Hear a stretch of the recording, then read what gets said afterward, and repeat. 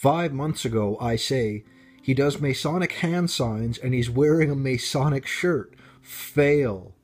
And one person named Douglas agrees with me and says, I know, right? And I'm talking about indie musician Mac DeMarco. And it's hard to see, but if you can go in right here,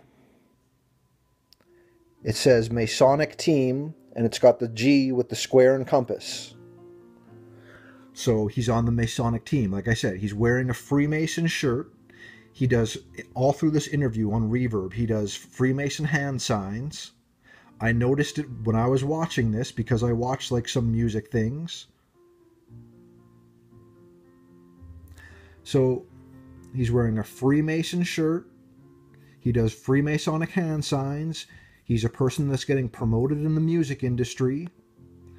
He's wearing a Terry Fox shirt, which is, I think that's good, but it says 33 on the sleeve. And his other shirt, he's wearing a Freemason shirt. So is that just a humongous coincidence? Or do Freemasons love 33 and all the other silly things that Freemasons love? I haven't found much on Mac DeMarco, but he's doing the devil horns here, so I'll just point out. He's a person that gets pushed in the mainstream music industry. He does the devil horns. He's got 33 for Freemasonry on his shirt there. And he's wearing a Team Freemason shirt here. God bless you, everyone.